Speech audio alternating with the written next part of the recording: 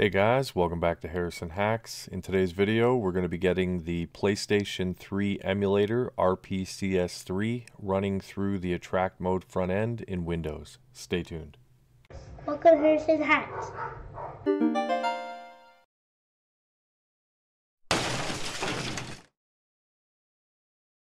What's up everybody, Harrison Hacks here. Before we get into the tutorial, I just want to let you know that over on my Patreon page, I do have a completed build that is completely portable for attract mode, and you get systems for all the way up to PS4, Xbox 360. At the end of this video, I'll just leave some B-roll footage of what systems are going to be included, and it really helps support the channel. But let's get into the guide. Okay, so the first thing we're going to want to do is go to the link in the description, and it's going to take you to the RPCS3 download page. Scroll on down. For Windows, just left click on the download button. There is another link in the description as well, and that's going to take you to get the PlayStation 3 software update. So you'll want to scroll down until it says how to update PS3 system software. It'll look like this for you. You're going to want to update using a computer. Click this little plus. Right click on the download PS3 update, save link as, and just save it wherever you have your attract installed. If you've been following along my guide, you'll already have attract mode installed. If not, I'll post in the top right hand corner of the screen and you can go ahead and get started from scratch. So now that we have those two things downloaded, you're going to want to start with your RPCS3 7-zip file. This is the emulator itself. I'll link to 7-zip if you don't have it installed.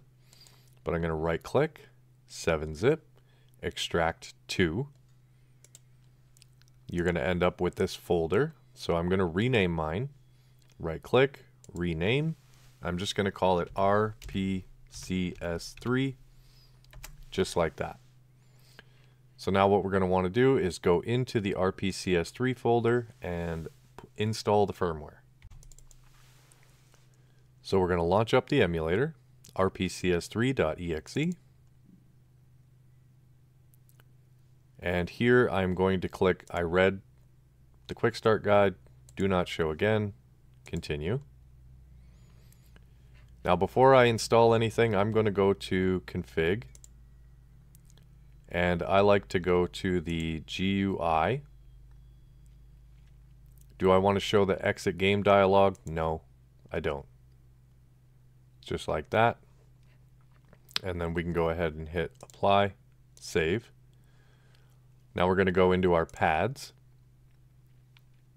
Player 1, handler. I'm going to do a DualShock 3. And it says it's disconnected. So what you want to do, I'm using an Xbox controller, but I'm going to do SDL. You can do X input if you so choose. But now my Xbox controller is working, just like that. I'm going to hit save. Now we're going to go to File, Install Firmware. Left click. We're going to go to where we downloaded our PS3 updat.pup file from the internet. We're going to click Open. This is the latest 4.91. I'm going to put don't show again, hit OK. And now this is going to take some time to install all of the PPU modules and things like that, so I'll come back when it's complete. Okay, so mine just completed. If I scroll down, we're good to go.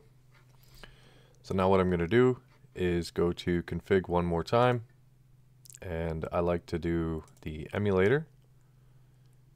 And what I want to do here is start games in full screen mode. I like to click that. Then I'll hit apply, save, and we're going to close the emulator. Now let's close out of here. We're going to take our RPCS3 folder and drag it into our attract folder, just like that. We can get rid of the installation 7-zip file, delete. And I can also get rid of my firmware update file, delete. So you're going to want to have a game, and I use PKG format, PKG and wrap. So I'm going to go into my attract, I'm going to go into RPCS3 and I'm going to launch the emulator one more time. And this time we are going to hit File, Install Packages, Wraps, EDATs. Then we're going to go to our Games folder. I just have one game here. I'm going to install the PKG file. Yes. Okay. Now I'm going to go to File, Install Packages, Wraps, EDATs again, install my wrap file. Okay. Now I'm going to close out of the emulator and let's go ahead and get this going in attract mode. So in the description of the video, you're going to see some text like this. I want you to highlight everything just like so. Right click, copy. Then we're going to go into our attract folder, emulators, right click on a blank space, new, text document. And for right now, we're just going to leave it as new text document.txt, but we're going to open it up, right click, paste. And then where it says System, Sony PlayStation 3, just want you to highlight Sony PlayStation 3, right click, copy. We're going to go to File, Save. We'll close it. And now we are going to rename this file. So we'll right click, paste.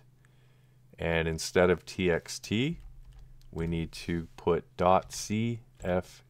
So Sony PlayStation 3.cfg. Do you want to change it? Yes. So we're going to need to figure where our ROMs are. So let's go to attract, RPCS3. We're going to go to dev_HDD0. And we're going to go into game. And now what we're going to do is go up to the address bar, left click one time. Now everything's highlighted. We right click, copy. And then let's go to our attract folder again. And then we'll go into emulators. We'll open up PlayStation 3. And for our ROM path, we're going to right click and paste. So what I like to do is just put a backslash at the end of game. Now what you're going to want to do is go from RPCS3 in your ROM, just like this in your ROM path. We're going to right click, copy. So just this part. We're going to left click before the backslash of your executable, right click, paste.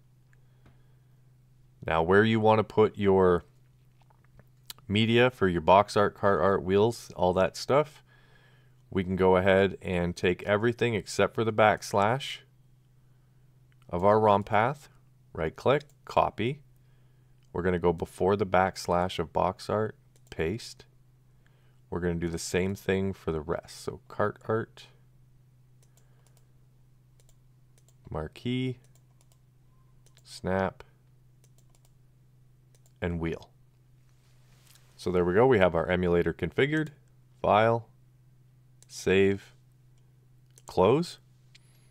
Now let's go ahead and launch up our attract mode. So here we are. We're going to hit tab on our keyboard. We're going to go up to emulators, and you can press enter, or if you have your controller configured, you'd press A on an Xbox controller. Down to PS3, click it, press up, and we're going to want to go to generate ROM list. It wrote 3 entries, but that's okay. What we're going to want to do is scrape artwork. Now whether or not it finds anything, typically for PS3 I have to add my own artwork. But we're going to press over. Now these 2 games here, I'm going to show you how to delete them from your ROM list in a minute. But we're going to click on the NPUB, that's our X-Men, and we can rename it. But there you go, it's launching up. And I won't make you watch it compile all the modules, so once this is done and the game launches, I'll show you where to go from there. So my game is up and running, and I'm just going to exit out and go back to attract mode. Now you are done here, but if you want to delete on the ROM list, let's go ahead and do that. So what you'll want to do here is just go to your ROM list folder inside of your tracked folder. And we're going to find PlayStation 3. We're going to open it up. Now here, the first part, you're going to want to leave alone. But here, the second name. So it goes the name of the folder, semicolon, then this will be the display name. So what I'll do is put X-Men Arcade, and these two listings I do not want here. So I'm going to do like this, file, save, close. And now if we were to launch a tract one more time, you can see that it's X-Men Arcade, and we're good to go.